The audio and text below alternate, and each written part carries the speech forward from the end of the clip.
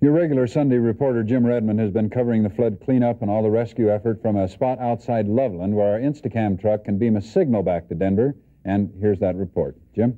Bob, about the last thing the people up here trying to cope with this disaster need is more rain, and that's just what they're getting now.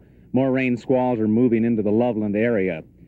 But one of the most difficult problems that officials have here, outside of the weather problem, is figuring out just how many people were up in that canyon at the time that flood roared down on them. So far, they've rescued somewhere near 800 people, most of the 800 with one injury or another to their bodies, a lot of arms hurt, a lot of cuts and bruises, that sort of thing. At last report, there were somewhere between 49 and 60 people dead.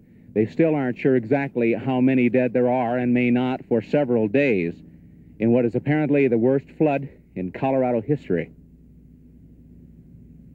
Rescue operations have been going on all day with National Guard and civilian helicopters operating out of two emergency helipads just west of Loveland. Governor Lamb has declared this a major disaster area and has sent in 150 National Guard troops to help the Larimer County Sheriff's Office. Apparently, all the water supplies in the Big Thompson River Canyon from Estes Park to Loveland have been contaminated, and people are being urged to boil all water before use.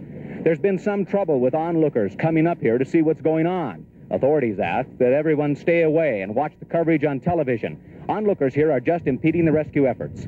This afternoon, leaflets were dropped in the Big Thompson Canyon advising advisors to mark out an A on the ground if medical attention is needed, an F if they need food, a W for water, and an OK if everything's all right. Survivors are also being advised to form groups and get to high ground as more rain and flooding is expected tonight. We'll continue to fly in there as long as we can tonight. Our pilots are getting overextended. We're going to have to pull them out shortly. Early in the morning, we hope to have another 3 Chinooks in there. They seem to be the best adapted to this area. We can cut our time in half, they tell us, with those. If we get another heavy rainfall like the one last night that touched off this flash flood, what do you think the outcome will be? Will you be able to cope with that? We hope by that time we'll have spread the word by word of mouth and by scattering these 48 people in elements and groups up through the canyon area to get the people up into higher ground to set themselves up for a stay up there. And then if we have to get in and feed them from air or whatever it takes tomorrow, that's what we'll be doing. A number of politicians, including Governor Lamb, Senator Gary Hart, and Congressman Jim Johnson have been here and will be working on getting disaster relief funds for this flood-stricken area in the aftermath of this incredible flash flood devastation. Our man Richard Riggs is up in Big Thompson River Canyon right now at Glen Haven, one of the hardest hit areas. It's reportedly been nearly totally wiped out. Richard hopefully will be able to get film out of there for our news report later on tonight. If not, why, he'll just stay up there until morning when we'll be able to get him out along with all the other people, Bob. Jim, the film we've seen, and from what you say, indicates that the water had to have come down that canyon with tremendous force. I'm sorry, Bob, I couldn't quite hear you. A chopper just went over the... Would you repeat the question, please, Bob?